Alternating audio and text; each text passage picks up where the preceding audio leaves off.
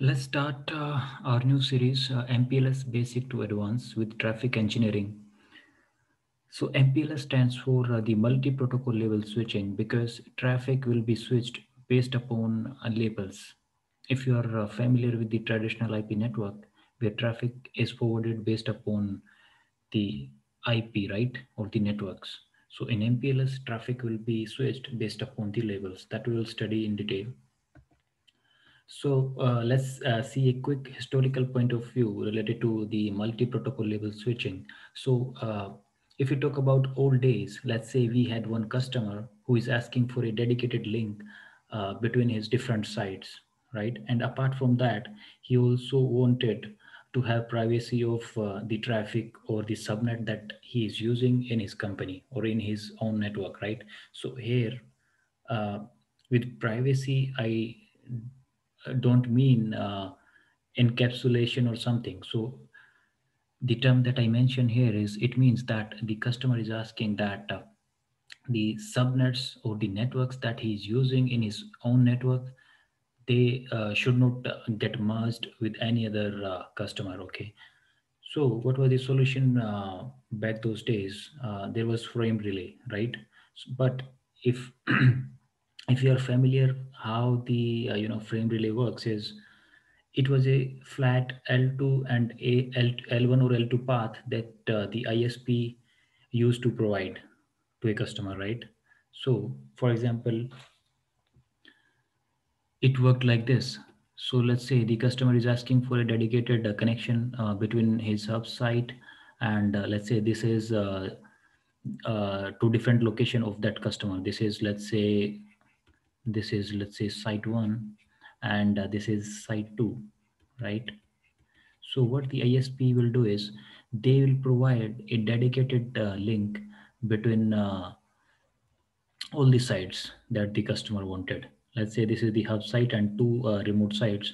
So the ISP used to provide dedicated link, right?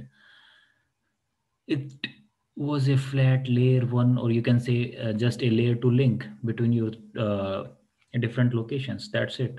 So now it's your job to run um any dynamic protocol or something to exchange the routes, right? So let's say this is my hub location and let's say we are running EIGRP, right, between my hub location and my remote locations, right? So just they used to provide you just the connectivity between your different sites and their job is done, right? So now it's your responsibility to configure your devices, to put the routing protocol and all and exchange the information. Also, let's say apart from the connectivity between your sites, the customer also wanted to have an internet connection. So in that case, the ISP will provide a different connection, right? Let's say you also wanted a internet connection at your hub site, right? So the ISP used to provide you a separate connection for that, and for that they were charging you some extra money, right, for that, because they are providing you a separate dedicated connection for internet. So that is why the cost was a bit high back those days. But now when we are using MPLS, so with a single link, or I would say with a single MPLS connection, you can have the connectivity between your different sites, and also with the same link you can use internet, right? So it's a bit simple now. So and also cost is low, right, as compared to the frame relay technology and all, because back those days, if you wanted the connectivity and as well as the internet, then you had to pay double, right? Okay, let's see what's next.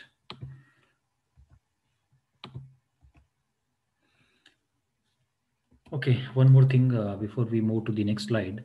So as we see in the frame relay, let's say if you log into your hub router or one of the edge router of your hub location, right? And let's say we were running EIGRP, right?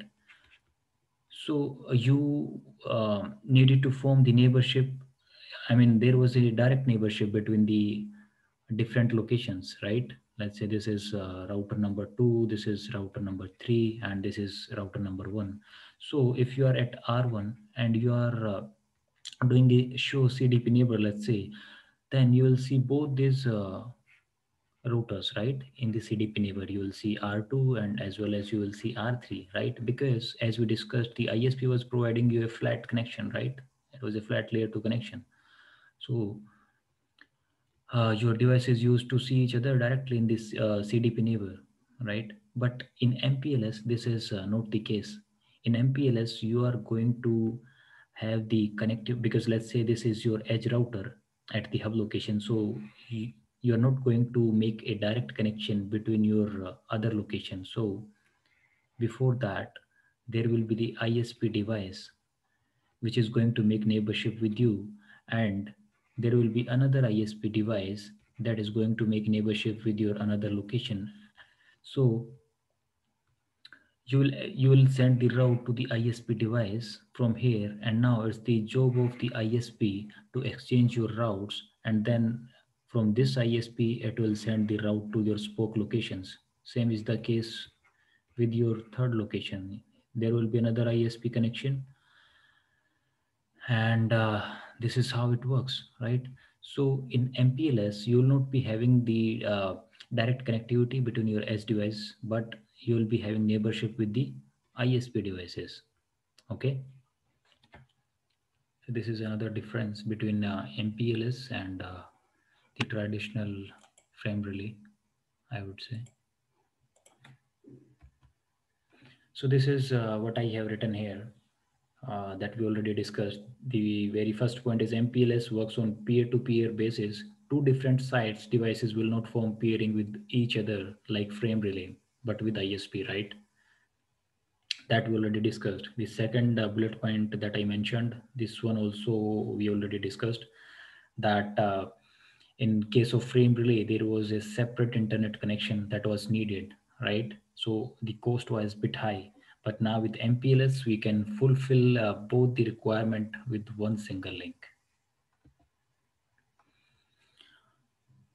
And in if you talk about the traditional IP routing, if you are familiar with it, so let's say we have this 1.1.1 network at R1, and we have this 4.4.4 network at R4.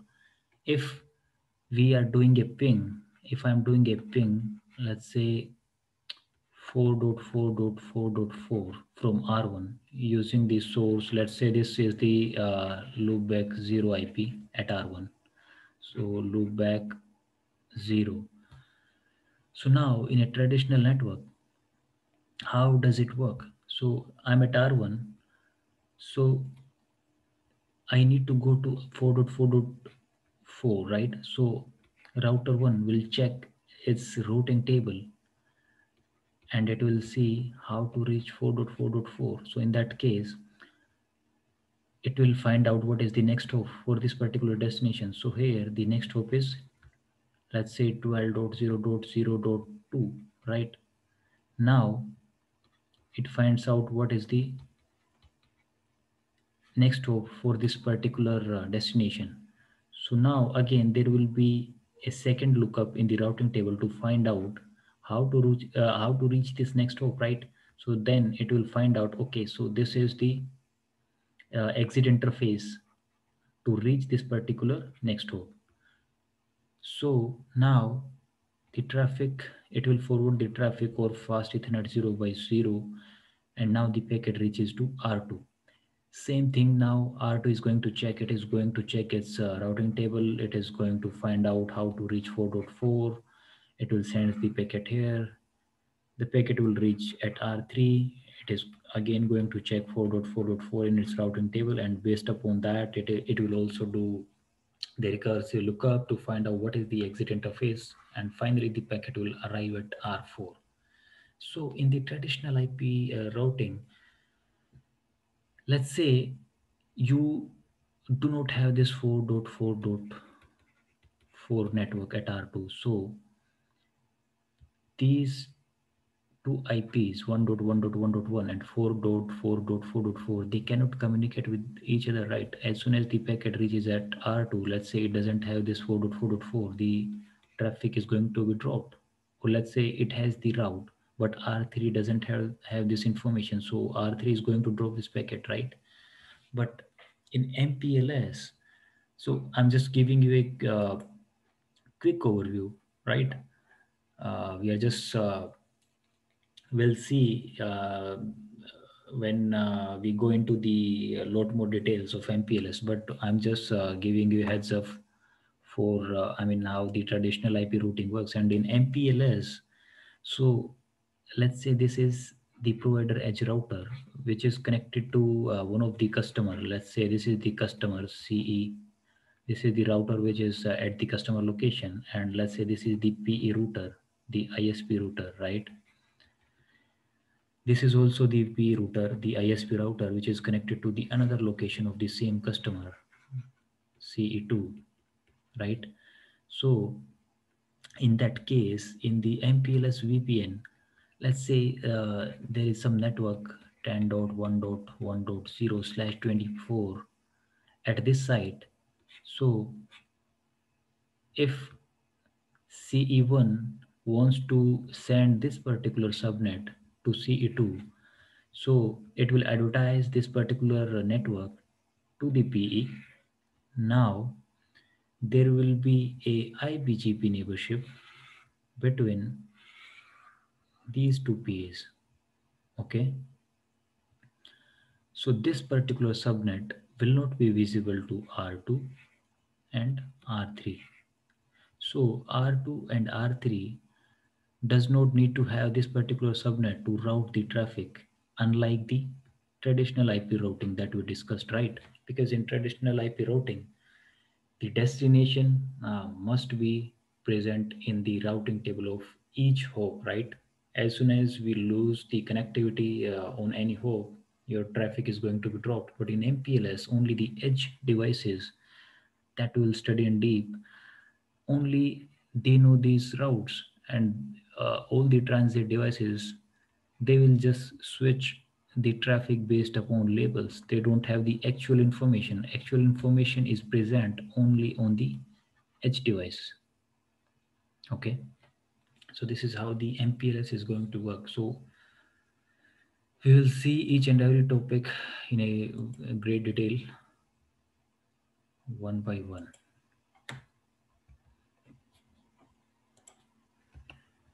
Okay, so before we go into the actual MPLS details and all the topics, first we will see a quick overview of this foundation topic, which is the VRF Lite, because there is extensive use of VRFs in MPLS, right? So uh, it's my personal opinion that if you are not familiar with the VRF Lite, then I mean, first of all, you should know what VRF Lite is and how it works, and what is the drawback of using VRF Lite and why we don't use it in MPLS. Okay, so we are going to see the VRF Lite in our next lecture with a quick small practical also.